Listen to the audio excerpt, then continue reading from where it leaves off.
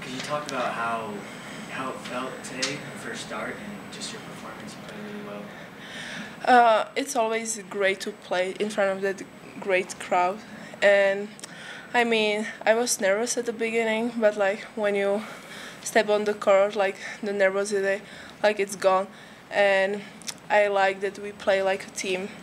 Also, when you had an awesome first half, 10 points, but you didn't shoot there in the second half. What was going so well for you there in the first half? I just think that the people that were getting me the ball, people were focused on Taylor or guarding Tereza, that I was just getting open, and then my teammates were passing the ball, and yeah.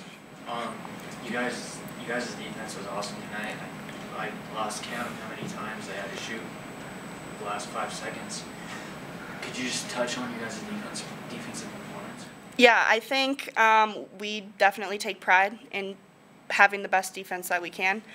First half, we went in the locker room and we were like, they have this many points, they shouldn't, we need to step up our defense, and we definitely did that in the second half. Yeah, they only scored 5 points in the third quarter. Yeah.